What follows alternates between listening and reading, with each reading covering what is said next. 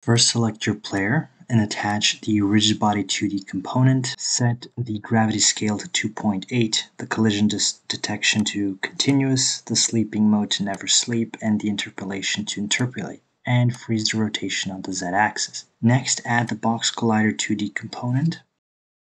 And finally, attach the player movement script. Attach the rigid body, and now we need the ground check. So on your player, right-click, create empty, call it ground check, and put it at the bottom of your player, so where the feet are, as you can see here.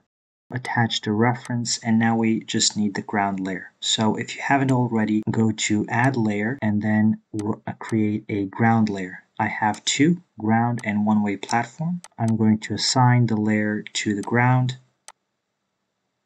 and then on my player I can check ground and one-way platform. And that's it. You should have a fully functioning 2D movement. You can find all of the scripts and the asset pack for free in the description below.